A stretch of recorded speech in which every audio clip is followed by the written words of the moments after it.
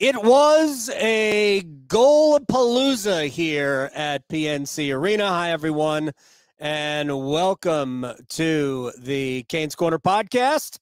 Appreciate you hanging out as we kind of gloat and flex our muscles after a 7-2 Hurricanes win over the Calgary Flames, frankly. 2-0 after one flattered the Flames, because Carolina could have scored 5. Now, it wasn't like there were tons of scoring chances that they blew. Like, it wasn't like they could have gotten 3, maybe 4.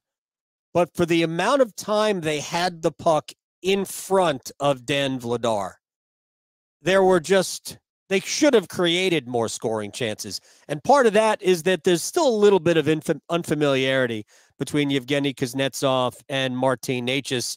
And that combination has the potential to be really, really dangerous as they get more familiar with each other. And I think Rod is probably thinking, yep, those two guys belong together. And then who do we put on the other side? Who do we put on the left between Kuznetsov and Necas? Heck, even though I've always thought that Jake Guentzel would play with Sebastian Aho, you can make an argument for Guentzel with Kuznetsov and Necas, and then hope that the goals flow.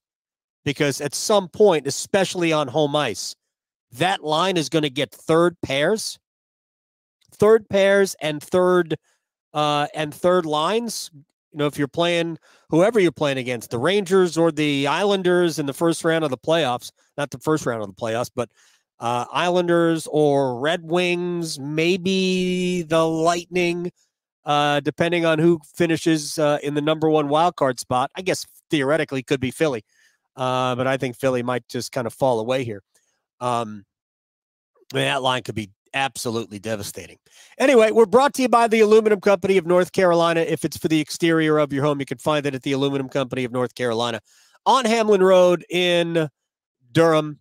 Appreciate you if you have any home improvement needs for the exterior of that home, you would check them out. aluminumcompany.com. Let's see. Let's see how many friends we can shout out. Don't know if anybody is awake in Australia. Shouts to you. Shouts to you in Dublin. Shouts to you in Virginia Beach. Yay! Alaska, Hawaii, wherever you are. And you are listening to this live on YouTube or watching it. I guess you can listen to it. Every once in a while, I will put things on YouTube and just listen. So hope you're having a wonderful Sunday evening or Monday, whatever, wherever you are. Thank you very much. Yes, good morning to our friend in Adelaide, which I don't know what time it is. I think Adelaide is might be 14, 15. I don't know. Hopefully everybody was on time for things today. We kicked the clocks ahead an hour. That's right. Here in Raleigh, North Carolina, we kicked the clocks ahead. So thank you very much to all of you for hanging out. And I know this was kind of a laugher. It was kind of a scrimmage. My son was in the building tonight, and I actually went down briefly to say hi. It's tough to get away from the booth when the game starts, but the Hurricanes really made this kind of a scrimmage today. Calgary played yesterday in Florida, and their game started about 3.5 hours after Carolina. And Carolina was on the road too, so everybody had to get on a plane. So no huge advantage, but the huge advantage Carolina has is that they're better than Calgary. The Flames have become basically a 2-line team, if that, and the Hurricanes just took the starch out of them right away. Could have been more than 2, but the score line got really to where it belonged after 75 seconds of the second period. Jalen Chatfield scores 17 seconds in after Carolina kills off the last 4 seconds of a power play. Jordan Staal comes out of the penalty box and goes to the front of the net, and Jalen Chatfield rips one home, and that made it 3-0. 58 seconds later, Aho and Svechnikov came on in transition, and Andre passed it across to Andre for a one-timer, 4-0. And you could have turned your sets, your radios, your internets off right there because it was pretty much done. We'll go through the goals in a second. And, I mean, Carolina did give up the next goal, and it was a pretty goal by Calgary. Unfortunately, I mean, Freddie had no chance with it. And then Carolina got the next two. Brent Burns, I don't know how, 7-8 minutes later, Brent Burns made it 5-1. Same type of play with Jalen Chatfield scoring. This one not in transition. This was right off a faceoff. Kotkaniemi wins the draw clean. Back to Slavin. Slavin over to Burns and a bomb, and it's 5-1. And then Carolina at the very end of the period coming in 3-on-2. And the pass to the middle of the ice. Chatfield's pass to Jarvis and a wrist shot from the top of the circles. I mean, it shouldn't have been easy, but it looked easy at that point. And the Hurricanes had the 6-1 lead going to the third. Freddie Andersen had the gaff, as I say, a howler goal as Yevgeny Kuznetsov was trying to make a pass to the down up the slot from behind the net. Carolina was in the offensive end. And the pass went all the way back into the Hurricanes' end. Andersen was trying to play it, and he just whiffed on the pass. It goes right to Yegor Sharangovich, the former New Jersey Devil. That made it 6-2. Carolina would score the next goal, Teuvo Teravainen. Actually, maybe my favorite goal of the game, if it, other than the first two. But it was a pass, I think, from Jesperi Kotkaniemi off the leg of Teravainen, popped up, and he just kind of, with the blade of his stick, kind of just flicked it over the shoulder of Vladar, and that was the extra point to make it 7-2. So far, the lighting is much better than it was yesterday on my back porch. I apologize for all of that, for all of you people watching on YouTube who couldn't see me, but why would you want to? Exactly. All you really need to do is hear me anyway. All right, so we went through the goals, sort of. I want to give you my 3 stars for today, and I'm going to make a correction on one just to spread it around. It's almost like the given in a geometric theorem that Jacob Slavin is one of the 3 stars. There are very few Hurricanes games in which he isn't one of the best 3 players. We just have to accept that as a matter of fact. But so I made him the 3rd star today because there were so many good players, and I didn't want to exclude defense, and I thought defense was very good again tonight. But we'll give it to Jalen Chatfield for a goal and an assist. He had obviously his goal to make it 3-0, and then the assist on the Seth Jarvis goal. Played about 17.5 minutes tonight, and he was a +4. Certainly good for the stats. All of Carolina's 7 goals were at 5-on-5 tonight. So that's, that again, positive for the plus-minus. But there were a number of players who played well. I thought Brent Burns was really good. Skjei and Pesce were good. But Chatfield, couple of points, plus a +4. We'll make him the 3rd star. 2nd star to me was Teuvo Teravainen, who was outstanding. And you can smell turbo time. For all of Teuvo Teravainen's nonchalance and lack of real interest in, we'll just call it physical fitness.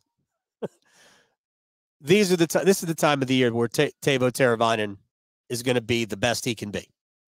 This is what he wants to do. He doesn't want to practice. He doesn't want to work out. He just wants to play, and he wants to play in these types of games.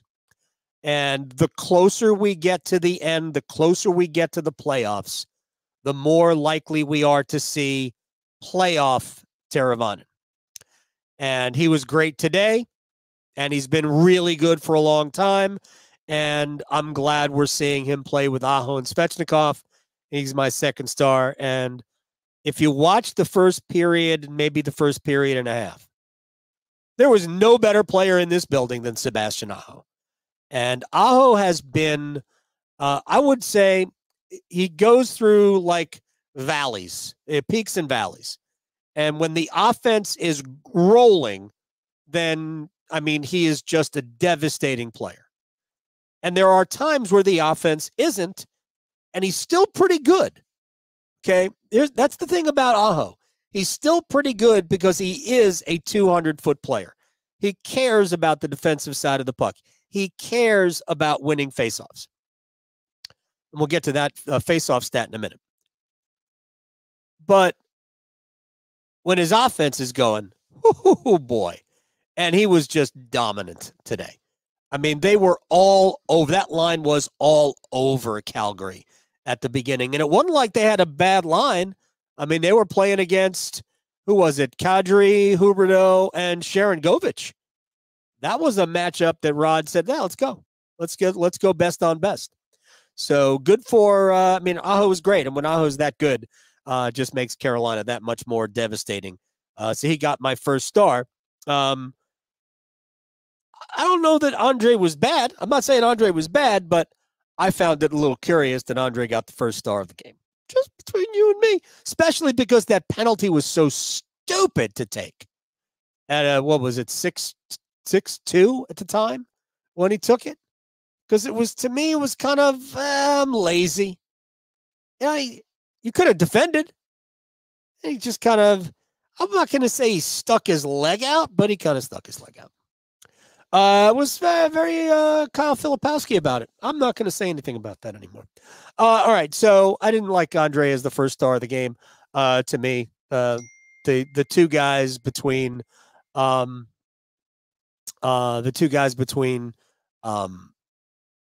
and Teravainen were the two best players on that line. All right, so we'll move on from that. Let me give you a face-off stat real quick. So Carolina's four main guys down the middle. Now we have Kuznetsov in the mix, but the main four guys down the middle: Staal, Aho, Drury, and Kotkaniemi. This is one of the things that I'm really sure that Rod Brindamore's pretty proud of. All four of Carolina's main face-off guys are over 50% in the circle. Staal leads the way, 58.5. Before today, he was, I think, 9 of 20 today in the face-off circle. But Staal leads the way at 58.5. Drury is second at 54.6, which makes the injury to Jack Drury maybe a little bit more of an issue for Carolina because he is so good in the face-off circle. Sebastian Aho has gotten better and better at 53.4%, and today was 9 out of 12. And Jesperi Kotkaniemi, who had a forgetful day on the dot, but came into today 51.1%. I think was 5 out of 16. Kuznetsov, who is going to center, probably Carolina's second scoring line, was over 500 today. Like maybe 11 out of 20, 11 out of 19, something like that. But he was over 500 today. He was, I think, 5-4 in New Jersey. So for somebody who traditionally has not been good in the faceoff circle, so we should have low expectations for that. He has had 2 over 500 games in the circle for Carolina. So that's good. That's encouraging. Now, it would be great if Drury wasn't going to be out for, as the head coach told me this morning, a while, or this afternoon, a while, but he is going to be out a while. But this is the opportunity for Jesperi Kotkaniemi to seize the position. Because we have to be honest about these things. Right now, if everybody were healthy and if Jake Gensel was ready to draw into the lineup, my guess is he might be ready Tuesday, maybe Tuesday. More likely, I think it's Friday. But if Gensel draws in, well, we know Brendan Lemieux comes out, but who comes out after that? And, I mean, I think the answer is easy if everybody were healthy, and it would be Kotkaniemi. And that's pretty hard to take for somebody who's got 6 more years on left on a contract that pays him $4.8 million. That's not easy to healthy extra up in the press box, because Jack Drury has won the job. Even though Drury, by the way, has no goals in his last 20 games. He's got several chalked off, but he has no goals in his last 20 games. So it is to me, Drury is the guy that would probably get Carolina's third scoring line, whoever's on it. And I'm still waiting for the head coach to put Jesper Foss back with Staal and Martinook and really just utilize them as a checking line. And I'm not sure it won't get back to that. The issue with that is that Seth Jarvis is a good fit, and that line's going to play 15 minutes a night regardless. But if you have a third scoring line of Drury, Jarvis, and Nason, I mean, that line should score and maybe a lot when you get into the playoffs. Maybe a lot. So, but ultimately, if he keeps it as it is, it's Fost, Drury, and Nason, and that line should still put some points on the board. But I think it'll be interesting to see what happens when Guentzel comes back because of the number of combinations you could have. And I've gone through this before. I don't know if does Svechnikov and Aho have to be together, or do Aho and Teravainen have to be together? Or is it Aho and Guentzel that have to be together and it doesn't matter? I do think that Kuznetsov and Necas, as I said in the second intermission, shouts to you, Carolyn, that Kuznetsov and Necas look like they were made to play with one another. But as I asked Ryan Henkel from Hockey News, is that too much sugar? I mean, is that like, I don't know, sweet tarts on top of ice cream? It's just, wow. There might be too much flash in that for Rod, but I think those two guys, if they play together enough, will actually mesh and understand where each other are going. I think we're already seeing that a lot, even in not even 2 games, because they only played together a little bit in New Jersey because Jack Drury didn't come out of the lineup. I mean, he was missing here and there. So Kuznetsov did jump in between Necas and Nason there, but man, there's a lot of possibilities with those two guys. You put those two guys with maybe a little bit more of a direct player. If Andrei Svechnikov is going to play direct, and you play Guentzel with Aho and Teravainen, or maybe you put Jake Guentzel on the left side of Kuznetsov and Necas, because Guentzel's one of the smartest players, in the entire league right now. So there's a lot of firepower. This is as good an offensive lineup as Carolina has put on the ice. Oh man, since 2006. I mean, if you go back and you think about the 2006 team that had, and you got to it's unfortunate you take Eric Cole off out of the mix, because Cole was hurt by the time we got to the playoffs and Mark Recchi came in. But I mean, Staal and Corey Stillman and Recchi and Brindamore and Williams and Whitney and Cullen. I mean, there were so many guys who could put the puck in the net. It was a team that was just loaded. And this team, I'm not trying to compare the two teams, but it's the first time since we had a lineup that looked like that we go into a game thinking, man, we should probably score a bunch. Calgary made it look easier today. All right, couple of things I want to get to, and I'll try to go through some of the comments here, and I appreciate all of you guys. It's obviously a very busy day. Maybe it's because it's early that a lot of you are still here. Some guys that need to get going. Now, it's good to see Seth Jarvis score today.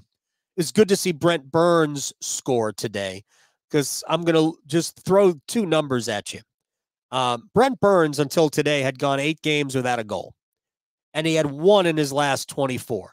And we don't have to judge Brent Burns. We shouldn't judge any defenseman on the goals he scores, right? I mean, you are a defenseman. Your primary job, I don't care who you are, your primary job is to not allow goals. But certain defensemen, your job is also to contribute to the offense. And while Burns has been good, he has not been the Brent Burns we saw last year offensively. And the interesting thing for me is that going into the season, usually it takes a while, right? Like if you go back and you look at what Dougie Hamilton did in year 1 versus year 2. In year 2, until he got injured in the game, I think it was at Columbus. I mean, he was having a mammoth offensive season. It was like, I don't know, 0.8 points a game, something like that. It was crazy. He was having such a great year. Then he got hurt. We didn't see him anymore. I guess we did see him in the playoffs, but he wasn't the same. I thought in year 2, I thought Brent Burns would even be better offensively than he was a year ago. But he hasn't been. But if Brent Burns gets his offense going in the last now 18 games of the season, and he carries that into the postseason, I mean, guys generally end up in the same reasonable area in terms of their production, especially when you've been in the league as long as you've been. And Burns has shown there's no dip in his overall play. It's just the numbers haven't been there. So you just got to think that water's going to find its level, and maybe it doesn't get all the way back. But I'll be surprised if we don't see a little bit of an offensive push in terms of production from Brent Burns. Seth Jarvis, who for a long time was looking like, he was basically about a point a game for about 2 months, has dropped off as well a little bit. It was good to see him get a goal tonight. Today, coming in, he had 1 goal in his last 9 games. So obviously 2 in his last 10. But it was good to see Jarvis, who had 2 points tonight and was a +2. And I know he loves playing on a line with Staal and Martinook because I think Jarvis likes to play that way. He likes to play kind of in your face behind the goal. I wonder if we're going to see maybe Seth get opportunities with other offensive players, or if Rod has just decided, you know what? I kind of dig that line because it does have an element of offense to it. And when you have Jesper Foss there, as my friend Corey Lavalette says, he has feet for hands. I mean, it's hard. It's hard to generate goals from that line, even though they have the puck a lot.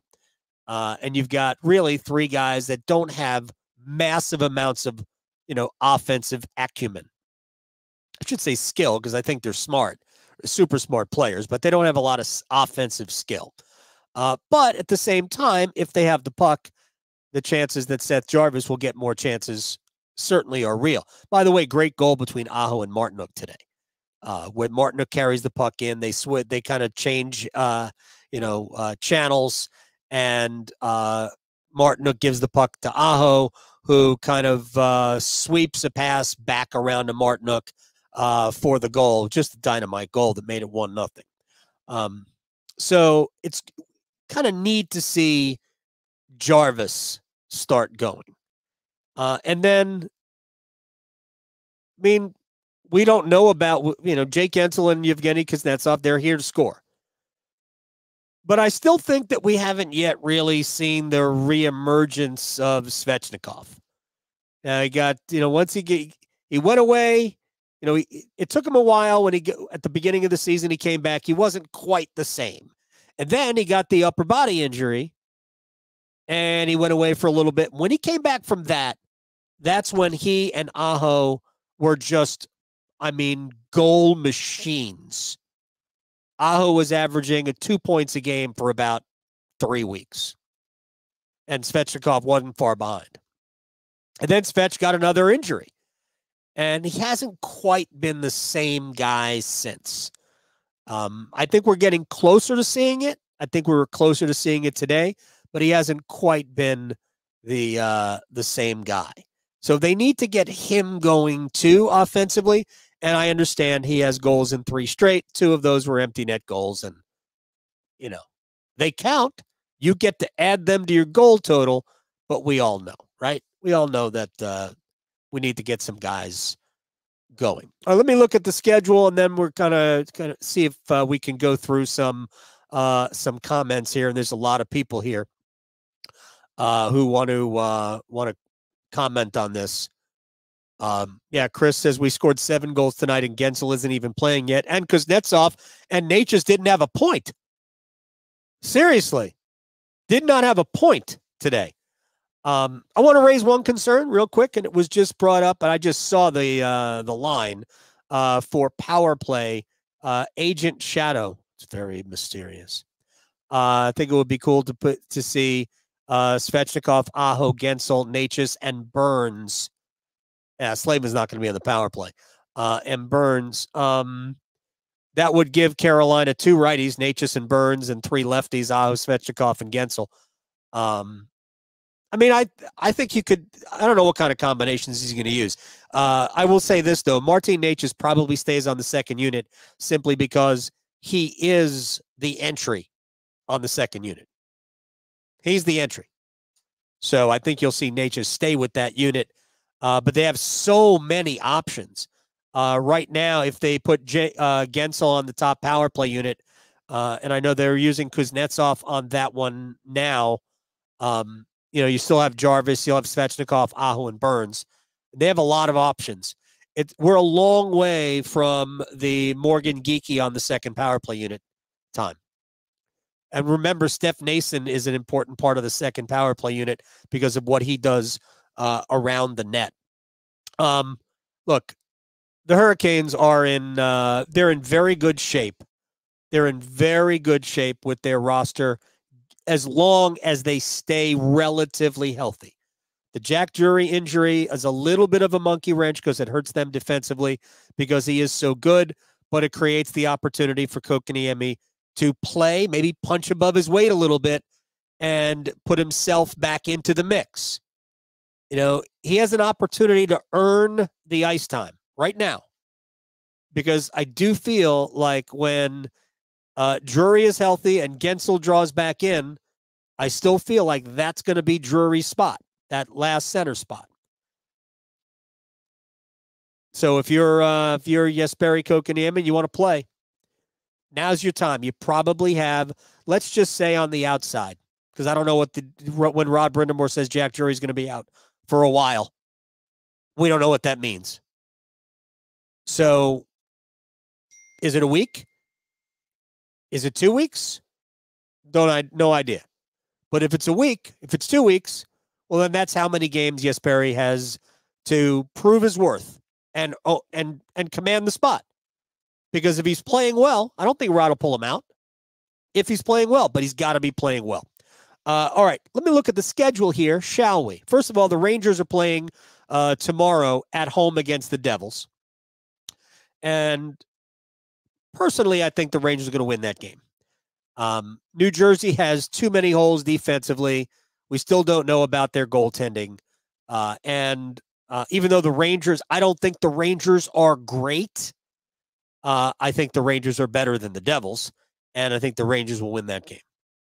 So my guess is New York comes in here 4 points ahead of Carolina. But here's the week for the Hurricanes. Home against the Rangers, home against Florida on Thursday.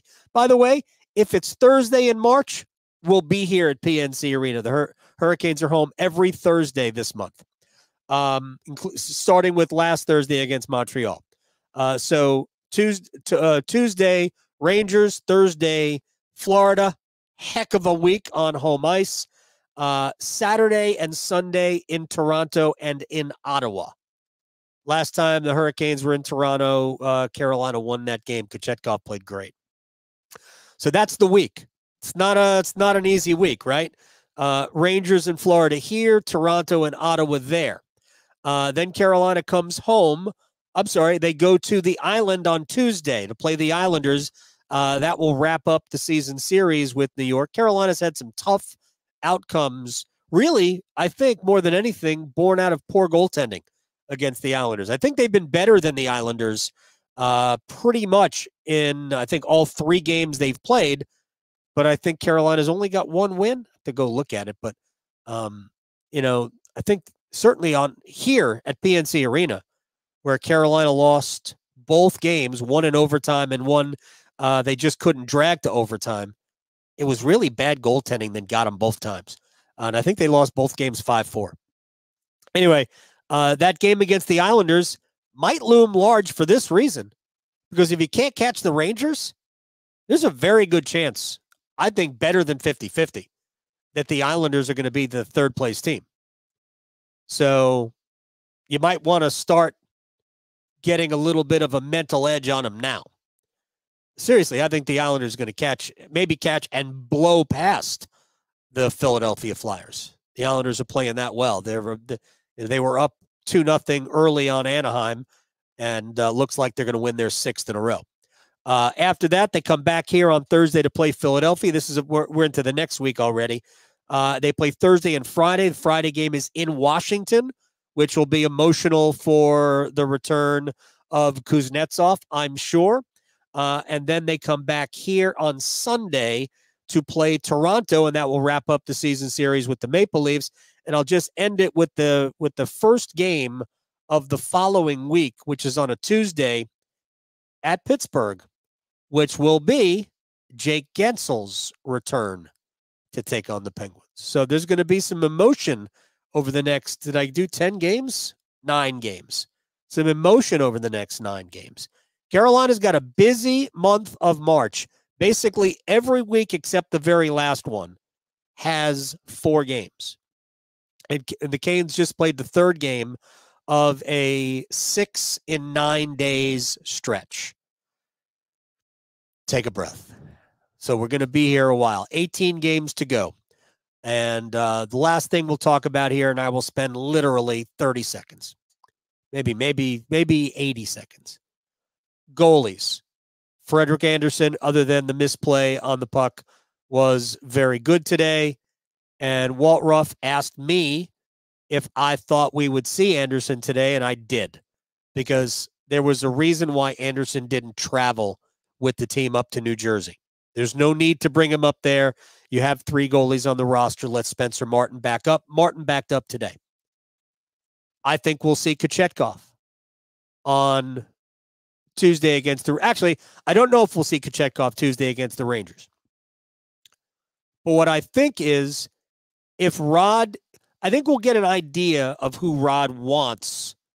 If Rod wants Freddie to be the one when the playoffs start, if he wants it, then I think Freddie will start against the Rangers. If Rod is still in, we're going to see. Then Kochetkov will start against New York. And unless he absolutely stands on his head and shuts out the Rangers, we'll see the other. We'll see Freddie against Florida. I think you'll see a split in these 2 games upcoming. And right now, Spencer Martin is probably going to be just the 3rd goalie. And that's good. They have a 3rd goalie that they trust. And that's the way I think it's going to be. And that's the way I think it should be. So there was a lot, even though this game was a glorified scrimmage. I am Adam Gold. This has been the Canes Corner podcast. It is brought to you by the Aluminum Company of North Carolina. If it's for the exterior of your home, you can find it at the Aluminum Company of North Carolina on Hamlin Road in Durham. No place like it. Sammy Hanna and his crew do a great job, and you should check them out online at aluminumcompany.com for all your exterior home improvement needs. So until, Rangers and Florida this week, it's going to be fun. I'll see everybody on Tuesday night after the Hurricanes take on the Rangers. Ciao.